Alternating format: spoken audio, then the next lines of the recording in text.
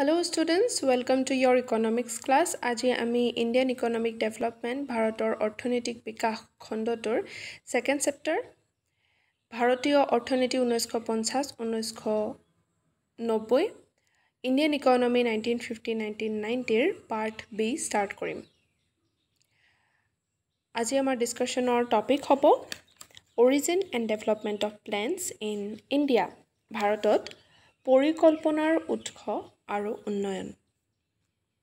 In India, if you look at the origin of plans in India, the first systematic attempt of economic planning was made in 1934 when M. Visvesvaraya published his book Planned Economy to India. ভাৰতত অৰ্থনৈতিক পৰিকল্পনাৰ প্ৰথম শৃংখলাবদ্ধ প্ৰচেষ্টা 1934 চনত কৰা হৈছিল যেতিয়া এম বিশ্বেশ্বৰায় তেখেতৰ গ্ৰন্থ ভাৰতৰ পৰিকল্পিত অৰ্থনীতি প্ৰকাশ কৰিছিল। Again in 1938 Indian National Congress set up the National Planning Committee with Jawaharlal Nehru as its chairman. গতিকে পুনৰ 1938 চনত ভাৰতীয় জাতীয় কংগ্ৰেছে জৱাহৰলাল নেহৰুৰ সভাপতিত্বত জাতীয় পৰিকল্পনা আয়োগ স্থাপন কৰে। But all these plans were never implemented because of the indifferent attitude of the British rulers. In 1944, the government of India set up Department of Planning and Development.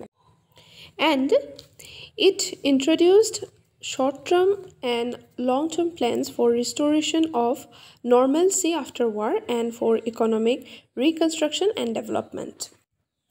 কিন্তু ব্ৰিটিছ শাসকসকলৰ নিৰপেক্ষ মনোভাৱৰ কাৰণে এই আঁচনিবিলাক কেতিয়াও কাৰ্যকৰী কৰা হোৱা নাছিল। 1944 চনত ভাৰত চৰকাৰে পৰিকল্পনা আৰু উন্নয়ন বিভাগ স্থাপন কৰে। এই বিভাগটোৱে যুদ্ধৰ পাছত দেশখনত স্বাভাৱিক অৱস্থা পুনৰ স্থাপনৰ লগতে অৰ্থনৈতিক উন্নয়ন আৰু পুনৰ গঠনৰ বাবে কিছুমান হ্ৰস্বকালীন আৰু দীৰ্ঘকালীন পৰিকল্পনা আৰম্ভ কৰিছিল। But the real beginning of planning in India was made in March 15, 1950 when the Planning Commission of India with the Prime Minister as its chairman was established to assess the country's available resources and to formulate a plan for their most effective use. কিন্তু ভাৰতত পৰিকল্পনাৰ প্ৰকৃত আৰম্ভণি হৈছিল 1950 চনৰ 15 March মাহত যেতিয়া প্ৰধানমন্ত্ৰীৰ সভাপতিত্বত ভাৰতৰ পৰিকল্পনা আয়োগ স্থাপন কৰা হয়। এই আয়োগৰ উদ্দেশ্য আছিল দেশখনৰ প্ৰাপ্ত সম্পদবোৰৰ মূল্য নিৰূপণ কৰা আৰু ইবিলাকৰ সুদক্ষ প্ৰয়োগৰ বাবে পৰিকল্পনা তৈয়াৰ কৰা। পৰিকল্পনা আয়োগে পৰিকল্পনাৰ নিৰ্ধাৰিত সময় তেতিয়াই 5 বছৰ ধাৰ্য কৰিছিল। The Planning Commission fixed the period of plans at 5 years. The draft outline of the first 5-year plan was presented in July 1951 and the plan covered the period 1st April 1951 to 31st March 1956. Thus, the first 5-year plan was launched on 1st April 1951. So, this is the origin of plans in India. 1951 চনৰ জুলাইত প্ৰথম পঞ্চবাৰ্ষিক পৰিকল্পনাৰ খচৰাখন উপস্থাপন কৰা হৈছিল। এই পৰিকল্পনাখনৰ ম্যাদ আছিল বা সময় ব্যৱধান আছিল 1951 চনৰ 1 এপ্ৰিলৰ পৰা 1956 চনৰ 31 মাৰ্চলৈকে। প্ৰথম পঞ্চবাৰ্ষিক পৰিকল্পনাখন 1951 চনৰ 1 এপ্ৰিলত আৰম্ভ কৰা হৈছিল। গতিকে এনেদৰে ভাৰতীয় পৰিকল্পনাৰ সৃষ্টি হৈছিল। এতিয়া এই উৎসৰ সৈতে আমি আৰু এটা ইনফৰমেশ্যন জানি থ'ব লাগিব সেইটো হৈছে যে পৰিকল্পনাৰ বন্ধৰ দিন বুলিলে কি বুজা যায় হোৱাট ইজ প্লেন হলিডে এই কথাটো আমি বুজি লওঁ তিনিবাৰকৈ পঞ্চবাৰ্ষিক পৰিকল্পনাৰ স্বাভাৱিক অনুক্ৰম যিটো আছে তাত বাধাপ্ৰাপ্ত হৈছে আমাৰ প্ৰথম তিনিখন পৰিকল্পনা তালিকাকৰণ অনুযায়ীয়ে আগবাঢ়ি গৈছে মানে মই কৈ দিছোঁ প্ৰথম পঞ্চবাৰ্ষিক পৰিকল্পনা 1951 চনৰ 1 এপ্ৰিলৰ পৰা 1956 চনৰ 31 মাৰ্চলৈকে আছিলে দ্বিতীয়খন পঞ্চবাৰ্ষিক 1956 চনৰ 1 এপ্ৰিলৰ পৰা 1961 চনৰ 31 মাৰ্চলৈকে হ'ব তৃতীয়খন পঞ্চবাৰ্ষিক পৰিকল্পনা 1961 চনৰ 1 এপ্ৰিলৰ পৰা 1966 চনৰ 31 মাৰ্চলৈকে হ'ব গতিকে এই তিনিখন সুকলমে চলি গৈছিলে কিন্তু এই থাৰ্ড যিখন পৰিকল্পনা আছে তাৰ শেষৰ ভাগলৈ অসুবিধাৰ সৃষ্টি হৈছিল কি হৈছিল যে 1965-66 মানে তৃতীয় পৰিকল্পনাখনৰ শেষৰ বৰ্ষটোৰ যি চন আছে তাত ভাৰত আৰু পাকিস্তানৰ মাজত যুদ্ধ সংঘটিত হৈছিল সেইবাবে ভাৰতে ইয়াৰ উন্নয়নৰ ব্যয়সমূহ মানে ভাৰতে নিজৰ দেশখনৰ যিমানবোৰ পৰিকল্পনা কৰি থৈছিল বিকাশ সাধনৰ কাৰণে তাৰ ওপৰত যিমানখিনি খৰচ কৰিলেহেঁতেন সেই গোটেইখিনি প্ৰতিৰক্ষাৰ প্ৰয়োজনীয় দ্ৰব্য সামগ্ৰীৰ ওপৰত খৰচ কৰিবলৈ বাধ্য হৈছিল অৰ্থাৎ সম্পদসমূহ যুদ্ধৰ দ্ৰব্য সামগ্ৰী উৎপাদনৰ বাবে খটুৱা হৈছিল তদুপৰি কিছুমান বাহিৰা দেশেও প্ৰধানকৈ ক'বলৈ গ'লে আমেৰিকা যুক্তৰাষ্ট্ৰ ভাৰতৰ বিপক্ষেহে থিয় দিছিল আৰু আমাৰ পৰিকল্পনাৰ বাবে পূৰ্বতে প্ৰদান কৰি অহা যি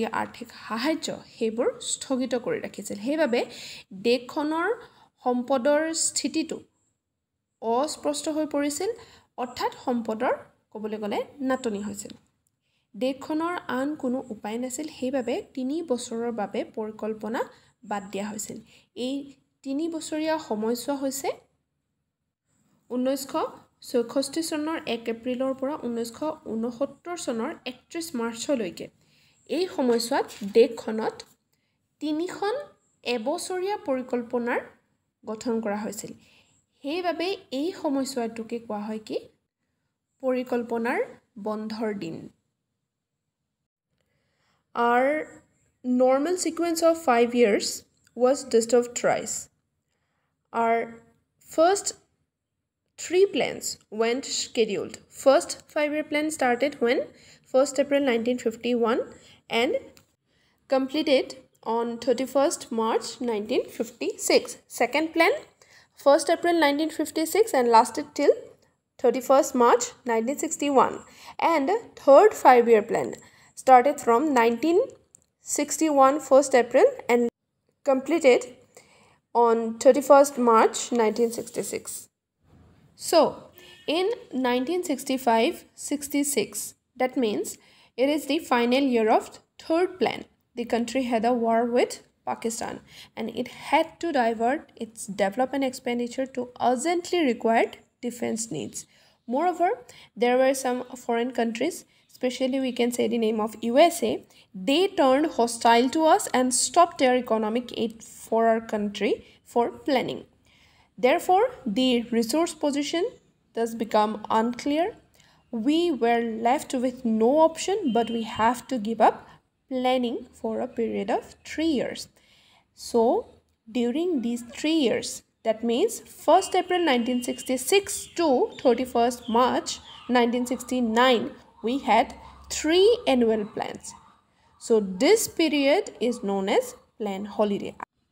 I hope you all are clear with the topic plan holiday বা পৰিকল্পনাৰ বন্ধৰ দিন কি সেইটো বস্তু ক্লিয়াৰলি বুজি পালা এতিয়া আমি বুজিবলৈ চেষ্টা কৰিম হোৱাট ইজ ইকনমিক প্লেনিঙৰ মিনিং কি অৰ্থনৈতিক পৰিকল্পনা কাক বোলে Planning refers to systematic efforts by government agencies to bring about quantitative and also qualitative improvements in the economy within a predetermined time period.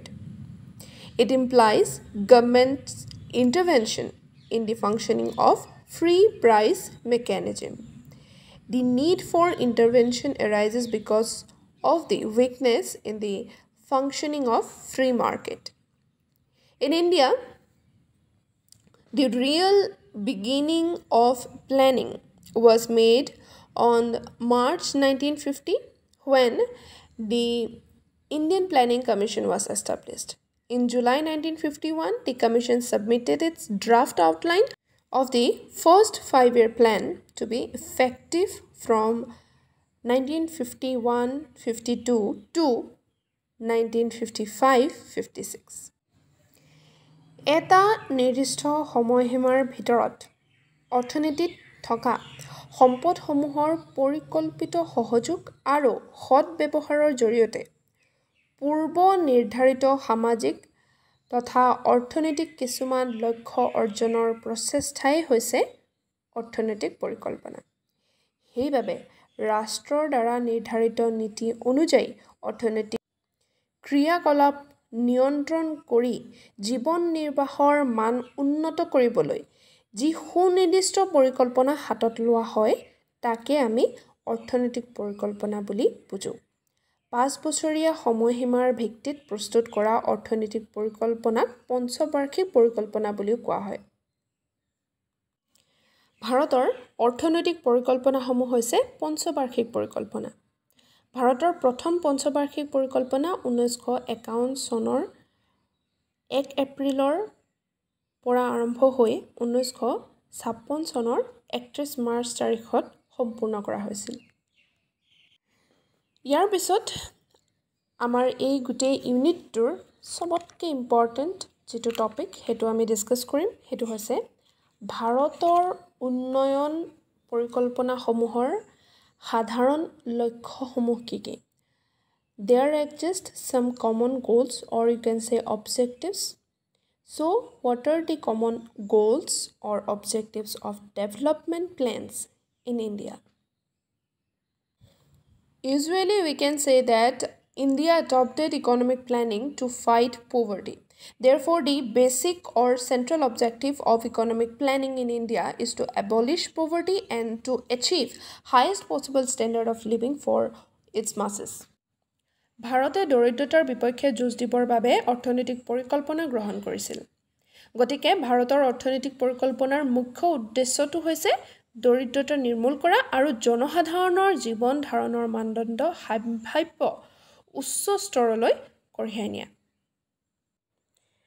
So the common goals or objectives of development plans in India বা ভাৰতৰ উন্নয়ন পৰিকল্পনাসমূহৰ সাধাৰণ লক্ষ্যবোৰ হৈছে এনে ধৰণৰ: economic growth, অৰ্থনৈতিক বিকাশ, মডাৰ্ণাইজেশ্যন, আধুনিকীকৰণ, self Reliance, স্বাৱলম্বিতা, social justice, সামাজিক ন্যায়, increase in employment, নিয়োগ বৃদ্ধি।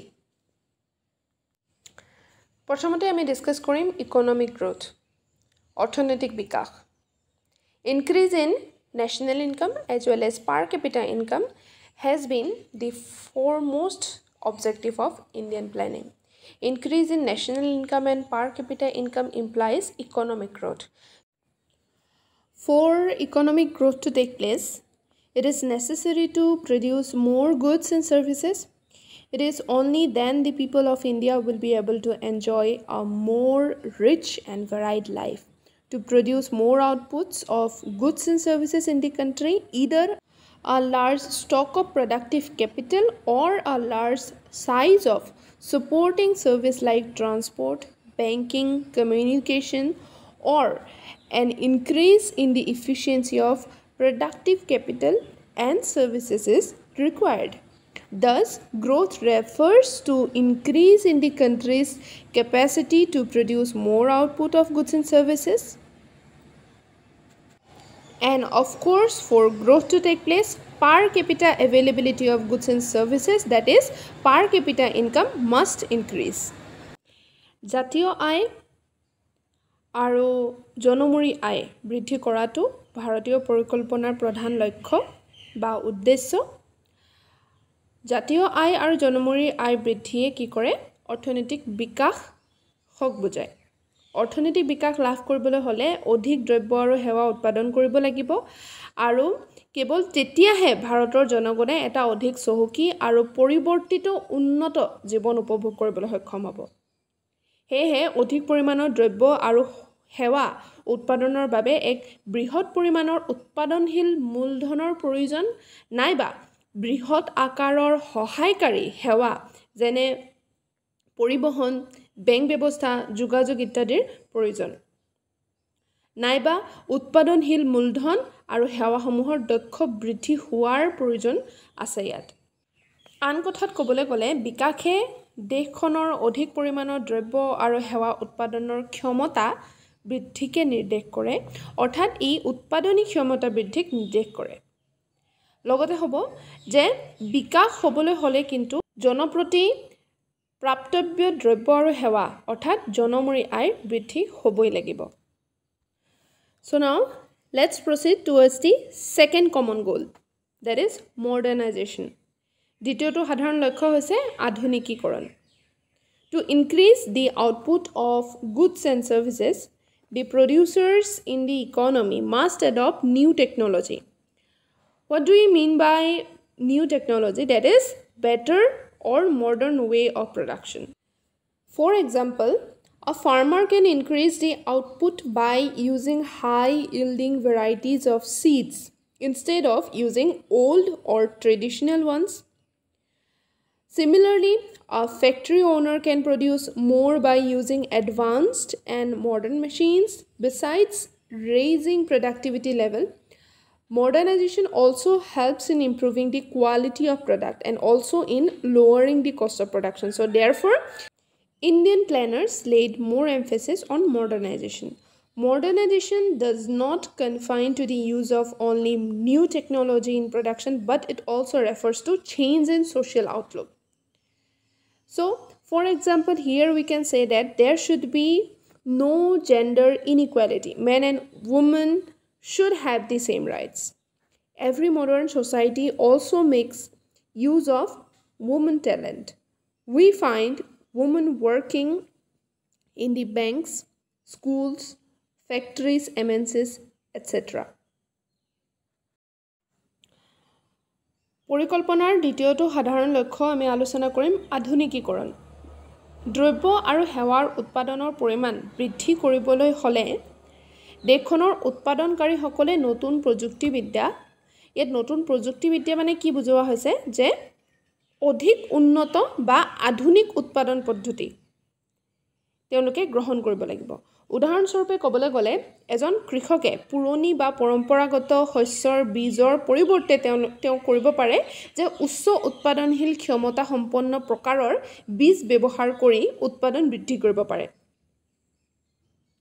সেইদৰে ক'বলৈ গ'লে কাৰখানাৰ মালিক এজনে উন্নত আৰু আধুনিক যন্ত্ৰপাতি ব্যৱহাৰ কৰি অধিক উৎপাদন কৰিব পাৰে উৎপাদনশীলতাৰ পৰিমাণ বৃদ্ধি কৰাৰ উপৰিও আধুনিকীকৰণে উৎপাদিত দ্ৰব্য আৰু সেৱাবোৰৰ বা সামগ্ৰীবোৰৰ মানদণ্ড উন্নত আৰু উৎপাদনী ব্যয় নিম্ন কৰাটো মনোযোগ দিয়ে সেইবাবে ভাৰতীয় পৰিকল্পনাকাৰীসকলে আধুনিকীকৰণৰ ওপৰত অধিক গুৰুত্ব প্ৰদান কৰিছে এইখিনিতে ক'ব লাগিব যে আধুনিকীকৰণে কেৱল উৎপাদনত নতুন কাৰিকৰী কৌশলৰ প্ৰয়োগকে নুবুজায় ই সামাজিক দৃষ্টিভংগীৰ পৰিৱৰ্তনকো নিৰ্দেশ কৰে যেনে লিংগ বৈষম্য থকাটো অনুচিত পুৰুষ আৰু মহিলা উভয়ে সম অধিকাৰ পোৱা উচিত প্ৰতিখন আধুনিক সমাজে মহিলাৰ বুদ্ধি বা মানসিক শক্তি ব্যৱহাৰ কৰে বিভিন্ন কৰ্ম সংস্থাপন যেনে বেংক স্কুল কাৰখানা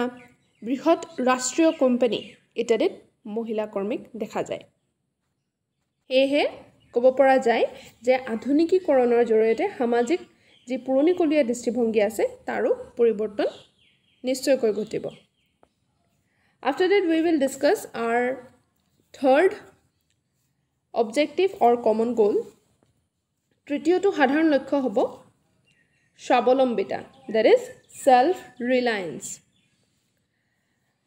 So first of all let me tell you that what is the meaning of self reliance Self-reliance refers to the reduction in the dependence on foreign aids or কনসেশনেল foreign capital স্বাৱলম্বিতাই বৈদেশিক সাহায্য বা বৈদেশিক মূলধন অনুগ্ৰহৰ ওপৰত দেশখনৰ নিৰ্ভৰশীলতা হ্ৰাস কৰাটো বুজায় গতিকে ক'ব পৰা যায় যে স্বাৱলম্বী এখন দেশ ৰূপায়ণ কৰাটো অন্যতম এটা গুৰুত্বপূৰ্ণ লক্ষ্য One of the most important long-term objectives of Indian planning was to attain economic self-reliance. In fact, political independence without economic independence would be simply incomplete, or you can say it could be meaningless. So, the objective of self-reliance adopted by Indian plan has two dimensions. First one is import substitution of certain critical commodities so as to lessen the dependence on foreign countries for commodities that are of key importance of the economy. Now, the second one is promotion of exports so that we can earn more to finance our rising bills of imports.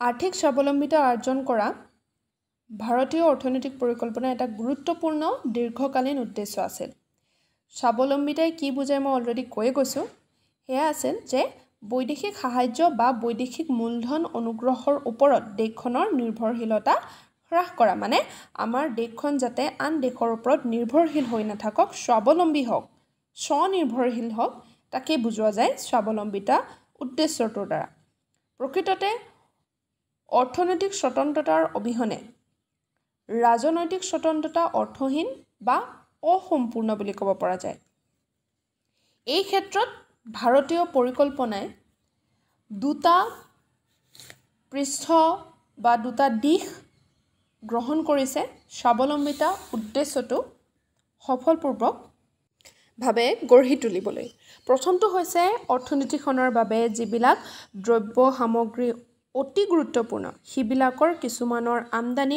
প্ৰতিকল্প দ্ৰব্য উৎপাদন কৰা যাতে তেনেবোৰ গুৰুত্বপূৰ্ণ দ্ৰব্যৰ বাবে বিদেশৰ ওপৰত দেশখনৰ নিৰ্ভৰশীলতা হ্ৰাস পায় গতিকে এটা সৰু শব্দত ক'ব পৰা যায় যে আমি আমদানি হ্ৰাস কৰাটো কথা কৈছে সেইবোৰ দ্ৰব্য যিবোৰ আমাৰ কাৰণে অতিকৈ গুৰুত্বপূৰ্ণ দ্বিতীয়টো হৈছে বৰ্ধিত আমদানি বিলৰ খৰচ বহনৰ বাবে ৰপ্তানিৰ উন্নতি সাধন কৰা যাতে অধিক পৰিমাণৰ বৈদেশিক বিনিময় মুদ্ৰা আৰ্জন কৰিব পৰা যায় গতিকে স্বাৱলম্বী এখন দেশ গঢ়ি তুলিবৰ কাৰণে দুটা দিশত আমি কাম কৰিব লাগিব প্ৰথম হৈছে যে আমাৰ দেশৰ আমদানি প্ৰতিকল্পন মানে আমদানি পৰিমাণটো হ্ৰাস কৰি দিব লাগিব আৰু ৰপ্তানিৰ পৰিমাণ অন্য হাতে বৃদ্ধি কৰিব লাগিব So, আজি আমাৰ ডিসকাশন ইয়াতে শেষ কৰিছো social justice and increase in employment সামাজিক ন্যায় আৰু নিয়োগ বৃদ্ধি এই দুটা লক্ষ্য আমাৰ ডিসকাস কৰিবলৈ বাকি আছে অবজেক্টিভস ডিসকাস কৰিবলৈ বাকি আছে আমি নেক্সট ভিডিঅ'ৰ পৰা ষ্টাৰ্ট কৰিম থ্যাংক ইউ ষ্টুডেন্টস